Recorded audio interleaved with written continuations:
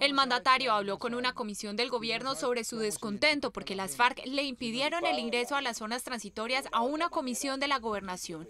Insistió en que como máxima autoridad debe tener la potestad de entrar a cualquier territorio antioqueño. Como gobernador de Antioquia no cedo un milímetro en que tengo una autoridad en todo el territorio de Antioquia. El gobernador además mencionó que concejales de Dabeiba entraron a la zona de concentración. El día 28 de febrero a las 2 de la tarde, los concejales de Dabeiba se fueron para esa zona veredal.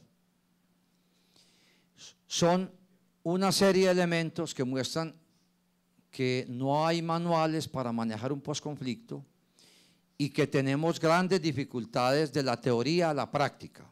Luis Pérez pidió al gobierno que presente un plan de reinserción para después del día 180, cuando termina la concentración en estas zonas. Hasta hoy nosotros no conocemos qué va a pasar con los guerrilleros que se van a normalizar en el día 181. Y lo más grave es que no faltan sino 77 días. También indicó que el gobierno debe mejorar las tareas con el SENA, pues según él, esta institución no está capacitada para formar promotores de paz. El SENA es especializado en capacitar para el trabajo. El SENA no es tan capacitado en crear promotores de paz. Pero vamos a suponer que no les están enseñando a trabajar.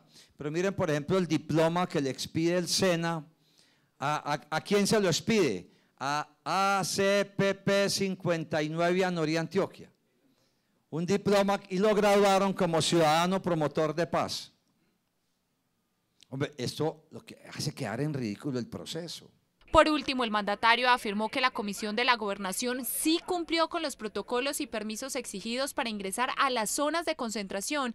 Igualmente referenció un video en el que muestra que civiles han entrado a esta zona.